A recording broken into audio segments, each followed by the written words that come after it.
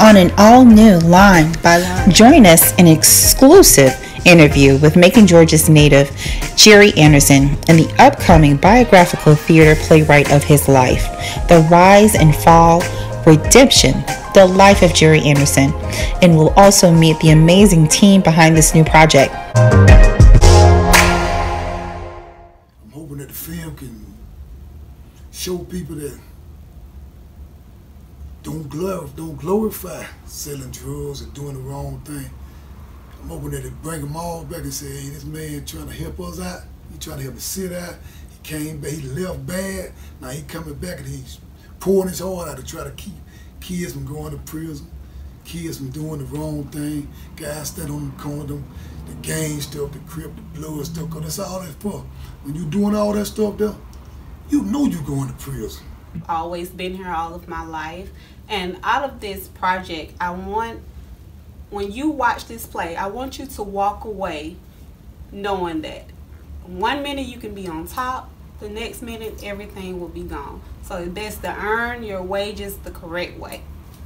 People living with sickle cell disease, a pain crisis can change their story in an instant. I was so excited to open presents with my family at Christmas, but I had to miss it.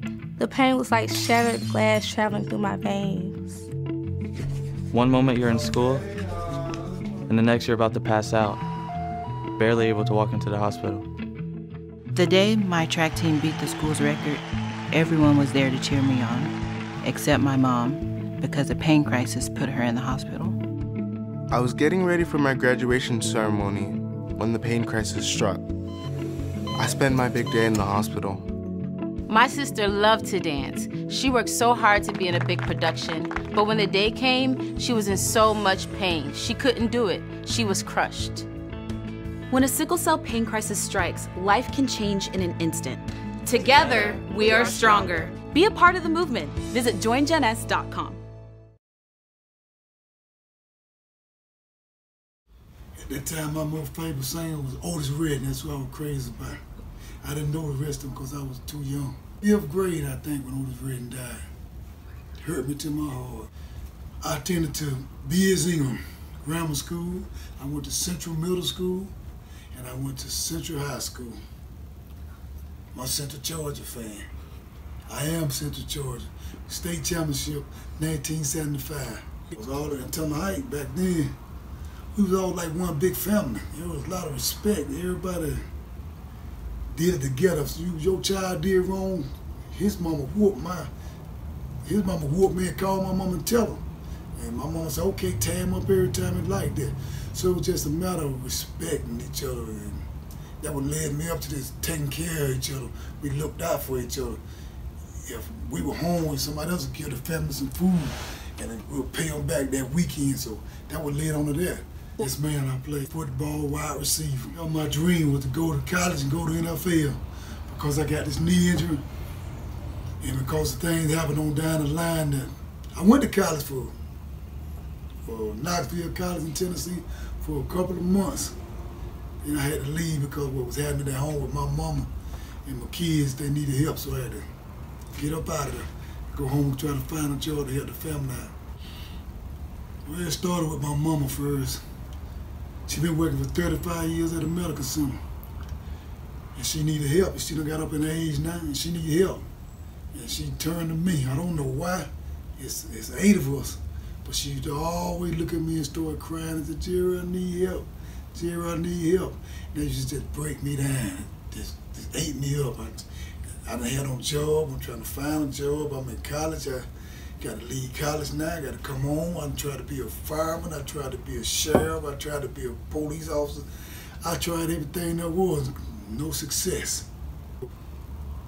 Back then it was like, we're going to just get certain black, you're going to hire this black, one black today and all whites. You're going to hire, that's the way it always been that way. You're going to hire more whites than you do black. But it was a lot of black, it was a lot of us black there applying for all these jobs. And it was hard for her to get in there. So they're going to take only one. And there's 10 of us just as good as that one that you take it. I feel that I should have been the one that got took because they had a girl. I had to help her through her whole program. But they hired her because she was the weakest out of all of us, so it kind of messed with my head. To what you gonna hire her? And I took her through the whole course. So that was started me off thinking crazy. I can't get in there. Nobody won't let me in. And plus I'm missing the test by a point. You asking me stuff that I didn't know nothing about because I'm telling her I hate the project. I don't know what kind of plies them is, what kind of screaming. Nobody didn't show me this kind of stuff. So it more messed with my head because I should have been in there, but I didn't know what I needed to do to get in there. So that started me going the other way. So that's when everything started going the other way. I started selling. I met the girl. She knew people from Florida. And that's how it all came. She pulled out this stuff and tell me she making all this money from all this stuff. And I don't know what it is. But money, people knock on the door and like this him. And just bringing their money and getting this stuff and going. I'm like, what is that? And she tell me what it was. And she asked me that I want to do it. So she leave me with 10 of these, 10 25-cent pieces, 10 $50 pieces, and say, I'm gonna go to the store when I come back and see can you sell this. Before she could even get in the car and drive off and get to the store, she leave and come back, and all of it gone. I need some more, because people started knocking on the door, because the more money I made, it still got a lot of families out there, a lot of people coming to me needing something. Because I'm making so much money, it was my duty to take care of them too. So a lot of people come to me telling me all the stuff I did. I can't even remember half of the stuff. But all I knew was from coming up from a little boy up, we looked out for each other. So that's what led me into, you need it, I got it. You want to go to college? I'm making thousands and millions of dollars a week. So I got all this money. I can't do nothing with all this money anyway. You want to go to college, you want a new car so you can get to your job, whatever they wanted. I gave it to them. That's why I was taught that way by my mama coming up. I always look out for somebody, your brother and sister, and I always look out for everybody else when they really need you. Don't let people play on you because you got to be able to figure them out too. But you got to know when people really need you, and you got to always have an open heart and say, here you go. You got to do it for them. So that's what led me to me.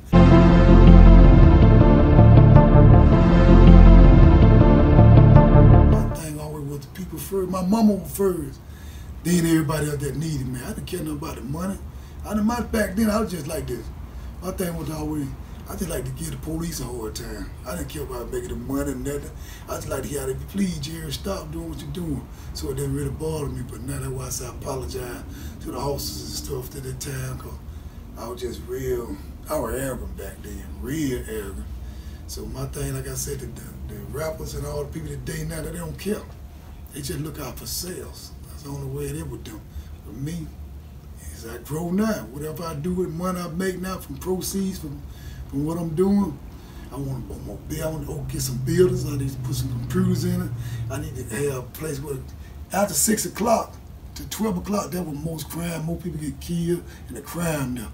So I'm trying to get somewhere from 6 to 12 with police officers helping me out where kids can go do stuff and have fun and go home and be safe.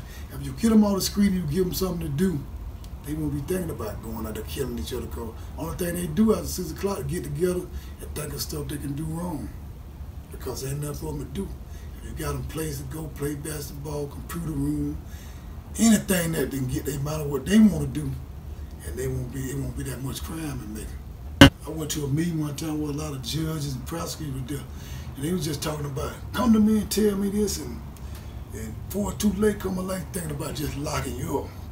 I asked them before, come, I need donations, help me out. Come help me, cause I know how to go in them prices with them, in them little corner where all the Crips and Bloods. They gonna let me in there cause of respect for me. They know I ain't coming there to play with them. I can go in there and talk to them, but you have to have money to take people to football games, to Atlanta, to a basketball game. These guys like to want to go up there, get a bus, drive them up there and let them watch the Hawks or the Falcons play. That makes them sort of thinking, man, I got a life. I might can't go this other way and do the right thing. But I asked them before, downtown City Hall, wherever you at, I need help. If you can help me out, I'm gonna stop some of this crime for you. So I just need you to come meet me halfway. So I got to do it myself. That's why I'm doing The Rise and Fall of Jerry Anderson. That's why I got to do a book. That's why people been coming to me telling me doing a movie. All this stuff, the money I make from that, gonna have to be to help them out because downtown ain't saying, Jerry, we hear you. Downtown, I heard downtown from some big people downtown said they got a bet on Jerry Anderson gonna start back selling drugs. They think I'm gonna go back the other way. It ain't gonna never happen. When I was in that room in prison, wrestling with God every night, arguing with him every night about if he give me another chance, what I'm gonna do? It ain't got nothing to do. I'll never go back and sleep on the mind business still, never again. I promise God, when I got out of prison, my goal is to go get them little kids and them kids that up in age that I know can be turned around. They want to be turned around. There's always gonna be some kids that can't hear nothing you saying. They're gonna go to prison. They got to go there just like I did. I couldn't hear nothing nobody was telling me. I had to go to prison and learn what I learned. And my first 12 years, I was mad at the world because I was in prison. I wanted to get back out and come back to Jamaica and get even bigger into selling drugs. But after 12 years, my mind started realizing what was going on, how wrong I was, what did I need to do. So that's when I got myself under control. Some people have to go to prison and do all that time for it to finally a click hit them. And they realize, hey, man, I'm in here. My mama done died, my dad and my sisters. I ain't got but a few people left out there. I've been here all these years and my people dying around me because I'm still thinking crazy. So now you got to get in. They start say, okay, how can I get some help? They start going to the law library to try to get out of prison. They start calling people that they still got, say, I'm changed, I need some help. Can you please, I want to come home and do the right thing. That's what a lot of people have to go through, but like I said to the politicians, I'm never going the wrong way. I need help from y'all so I can help the kids out. I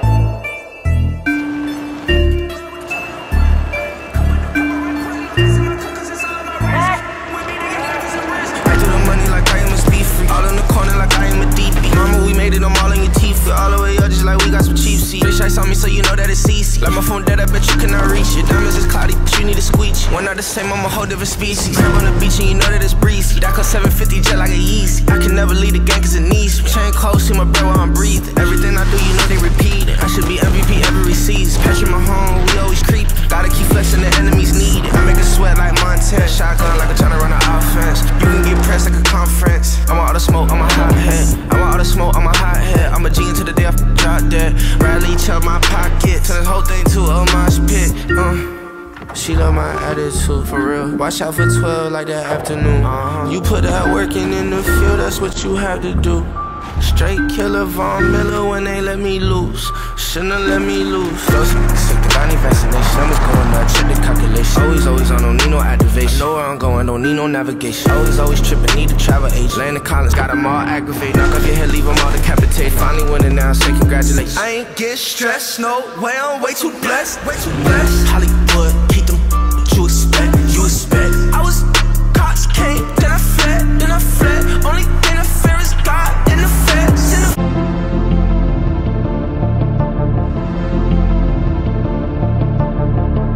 I'm hoping that the film can show people that don't glorify selling drugs or doing the wrong thing. I'm hoping that it bring them all back and say, hey, this man trying to help us out. He trying to help us sit out. He came back, he left bad. Now he coming back and he's pouring his heart out to try to keep kids from going to prison, kids from doing the wrong thing, guys standing on the corner, the gang stuff, the crip, the blood stuff, because that's all that's for. When you doing all that stuff there, you know you're going to prison. I'm hoping that it make it on the map, and I'm hoping that it hit a lot of guys out there so they can start realizing they can get a job and they can help out their families without selling drugs or going down the wrong way, have to go to prison all these years to get yourself together. All you doing is sending yourself to prison. You going to prison. But like I did, I thought I could beat this. I'm gonna sell drugs forever. I ain't never going. I'm Jerry. I was hard. But I had a friend of mine called me from California and said, look, man, you're knocking on the door, you're going to prison. I ain't going to prison. No, this is my town. But I was going to prison. And like I said before, I had to go to prison to get what he was saying. And I'm just hoping that they rise and fall, show all these young kids coming up, selling drugs, riding in the car, all the live music, making all the money, jewelry on your neck, all the girls hanging around you, you're going to the clubs and having all this fun.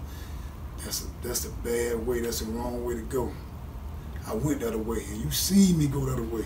And you see what it did for me. It got me 28 years sleeping on steel and concrete. I'm thinking I wasn't gonna never come home. If it don't be for God, who I get all praise to, putting Obama in the right place, I don't be here today. Obama said, all the judges, I had 12 judges here, and prosecutor, everybody signed a petition, now please don't let them go. Me speaking to the President Obama on the phone, he said, Jerry, these people do not want me to release you. He said, but I believe in second chance. He said, I'm gonna give you a second chance, man. Don't let me down. And that's part of me right there. Say, I can't let him down, and I thank God for giving me a second chance. And most of all, I can't let me down, and I can't let down these kids out here that are killing each other and going to prison for nothing, because I got the knowledge to steer them another way. All you gotta do is listen out there. Just listen, and you ain't going up in there. But those who can't hear me, man, when you get in there, you call me, write me, and tell me I'm still kicking with you and tell you what right, and I'm gonna even try to help you to get your attorney or wherever to get you up out of there, because I know somebody got to go.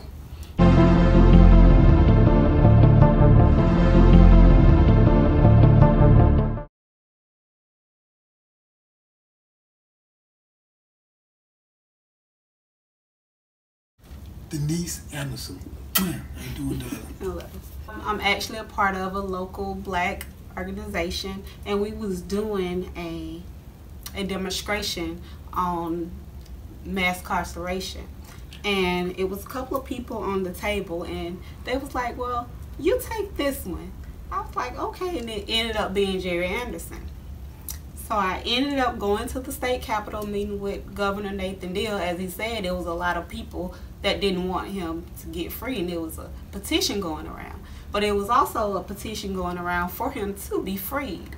So that actually made it to Barack Obama as well. We've been married 6 months now.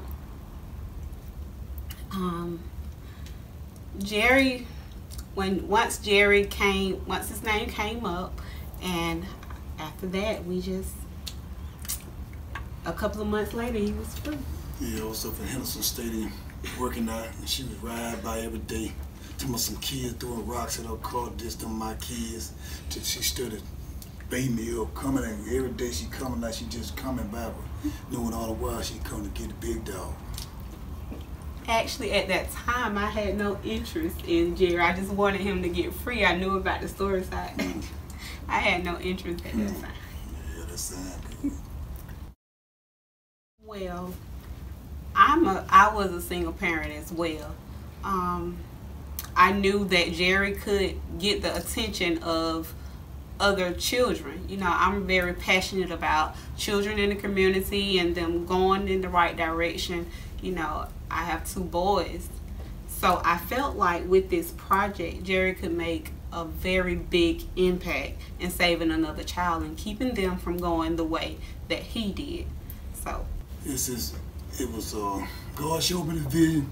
How I hooked up, I was trying to find somebody to, you know, she came first. She said, well, you can make a play. And I said, that was, I got people coming from everywhere want me to do movies, plays, write books. I said, but I have no idea how to get in on these people and do this. But she knew all this. That's her role. She knew all the peoples. She knew all this. She said, I got you. Don't worry, let me do all this. So she started calling the producer because she knew him. She started calling everybody. She just started putting all the dots. Producer said, well, we'll just do it for cause you Jerry Bass. I want to do you. We're going to just do it. We've been going at it, hard at it. And I've just been sitting back saying, she is mine. What you hear from me? I'm your manager. She's my manager. Also, Jessica is my assistant manager. They going hard for me.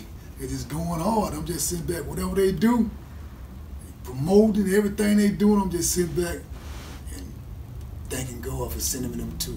Because they both on time with everything they do. Hi everyone, I'm Jessica Lewis. As Jerry stated earlier, I'm the assistant manager. So when Ernestine is unavailable, I'm next in line, just so that he can have a peace of mind, because I can just imagine how people would drive him crazy just because he's a celebrity. Like, you know, folks are drive you nuts. And so what part I fit into all of this is serving them, you know, whatever they need. So Ernestine and I met through a Black organization here in the local area, and we've known each other for a couple years. And I heard about Jerry Anderson because, and how I fit into this, I'll bring it full circle, is my dad and brother are both serving life sentences without the chance of parole. My brother was a juvenile lifer, my father not a juvenile lifer, but through the grace of God, they're able to come home as well. So when Ernestine called me and asked me if I could help assist with the planning of all this, I said, oh, absolutely, why not? And more importantly, the story just hits home so much for me because I feel like Jerry is my brother. Jerry is my dad. And anyone that's going to come here, they're going to be able to relate if they had a family member who was incarcerated. And many family members don't get to come home. He was blessed to be able to do so, but so many family members aren't able to come home. This story is going to really demonstrate to the family side, because when you choose and make bad choices, as Jerry describes it, and it is what it is, unfortunately it affects the family as well.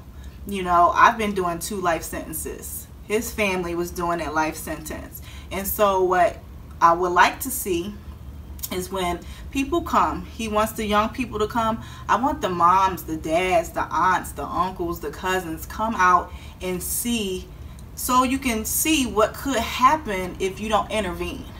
So there are ways for people to prevent some things. And as he shared, he was arrogant. He was feeling himself. You probably have your children, your uncles, your brothers doing the same exact thing. And seeing this play will allow for you to see what can happen if you act like you don't care.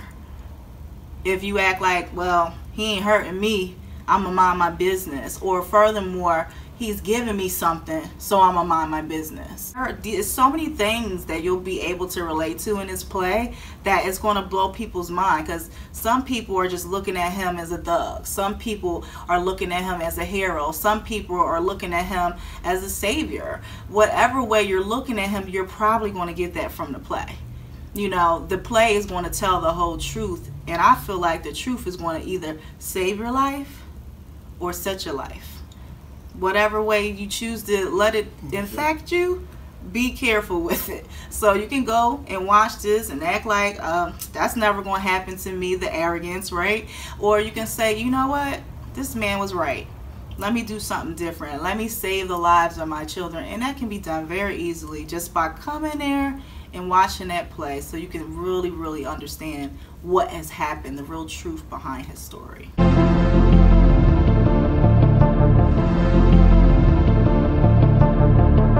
Well, hello, I'm Lanita King with Royalty Love Crazes Incorporated. I've been in the production business for over 14 years.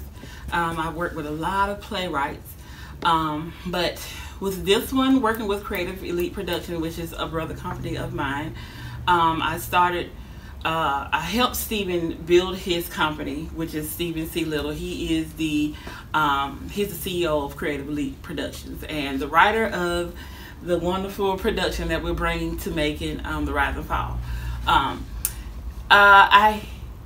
Coming into production with Stephen, by far I can say, working in 14 years of different playwrights, Stephen is the #1, I can say, is the most creative. And he challenges me to bring in the portion that I do. So what I do in productions is when there is a play or a script, what I do is I'll take it and I'll transform it into production ready, as in light cues, sound cues, different things to make it stage ready and ready for the public.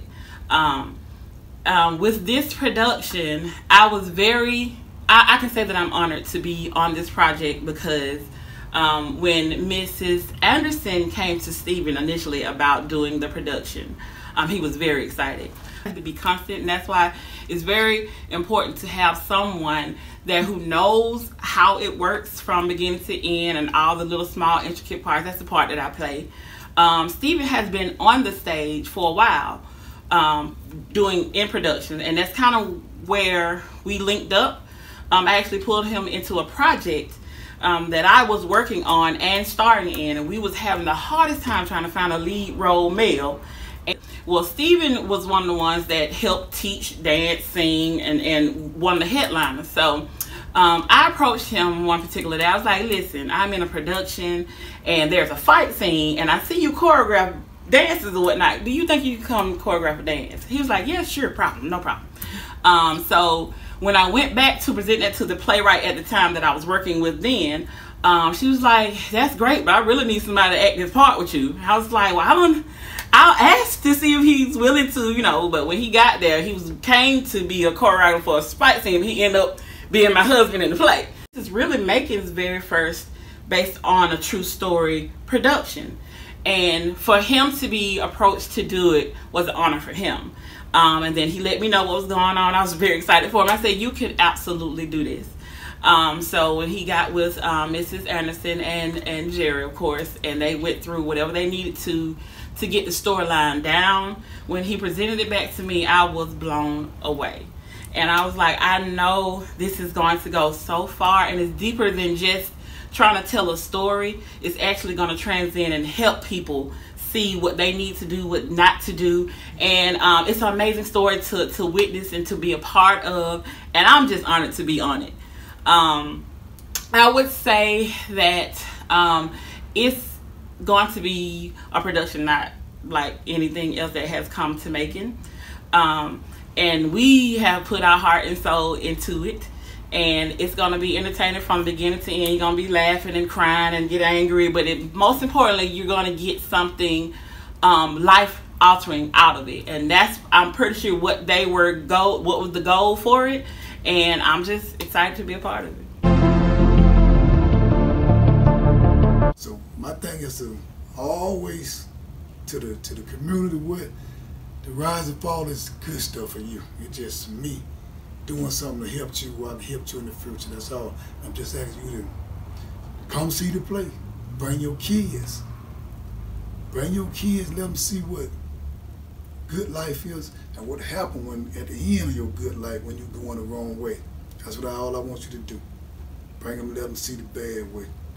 And tickets being sold.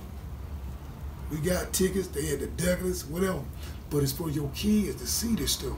Bring them out. Parents that live in the house all the time, got them to do. You come and bring your kids and let them see. If you don't want them, you know they who in your house doing wrong that you can't get to. And I say again, like I always say in every interview I do, if you need me to come talk to your kids, the ones that you know wrong, reach out to me. I'll be there. That is my promise to God. And that promise ain't gonna be broke. It's to talk to the kids that going the wrong way. I ain't gonna never steer them wrong. I'm always come at them hard and let them know the hard way. It ain't nothing nice when you talk to me. I'm always let you know the hard stuff, what you're gonna go through if you choose to keep going the wrong way, and what's gonna happen to you, and what you need to do when you're in there. So, parents, the rise and fall is a good thing. It ain't bad. I ain't trying to glorify nothing. I ain't trying to make $1 million and walk around in more brand new cars and do all this. I just want to help your child out from going the wrong way. That is my thing. So come see the play. Come see the rise, fall, and redemption of Jerry Anderson. October 18 and 19 at 6:30. Be there.